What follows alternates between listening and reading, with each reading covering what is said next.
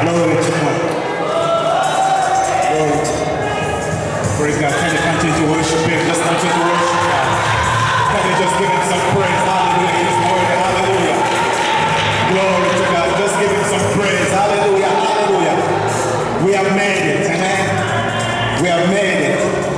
As Minister Maxwell was saying, this song been coming through my mind already. David sung it many years ago. I am persuaded that God will see me through. Hallelujah. I never doubt Him. I only trust Him. Glory to God. I am persuaded that God will see us through. It's a rough journey. Many can testify. It's a rough journey. I'm a witness. It's a rough journey. But God has been good. God has been good. God has been good.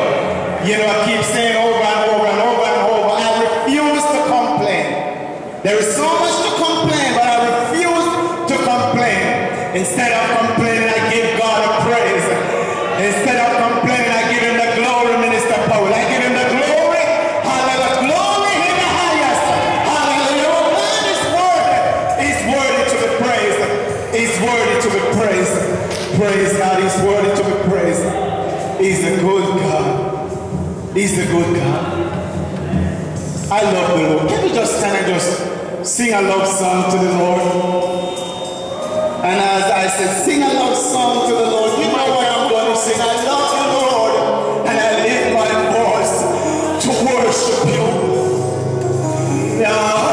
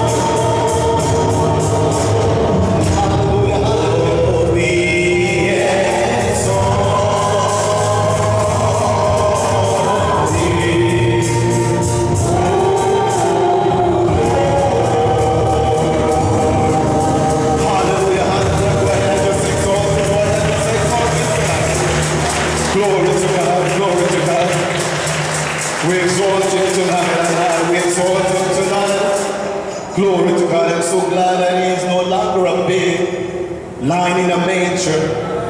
But I'm so glad that he is my heavenly Father. Praise God. Sitting in glory, making intercession for us. As the scripture told us that we have a high priest which can be touched with the feelings of our infirmity. Now the scripture told us that he is the I am.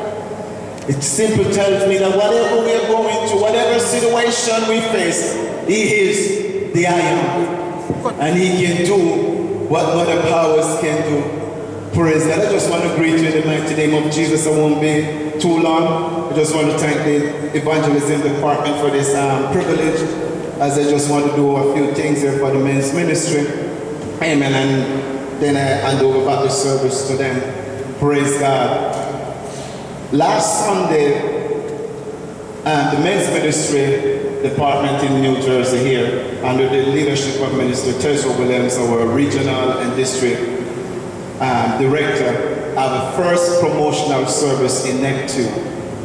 And out of that service, arise from that service, we were able to unfold our 6 core values for the men's ministry. I'm not going to go through all the 6 core values that the men's ministry is based upon, what we are striving after as a ministry. I won't go through that because this is not the service for it. But I want to focus on one of our core values, and that's our ministry statement focus. It said to unite our men in the body of Christ and to bring other men to know Jesus as Lord and Savior. It's our aim also to use every possible method through this ministry to strengthen the family, to unite the men in the body of Christ. And by doing that, the district has the first social event yesterday in Plainfield. It was a great event, a very well-supported event across the district. If my record serves me right, we are close to almost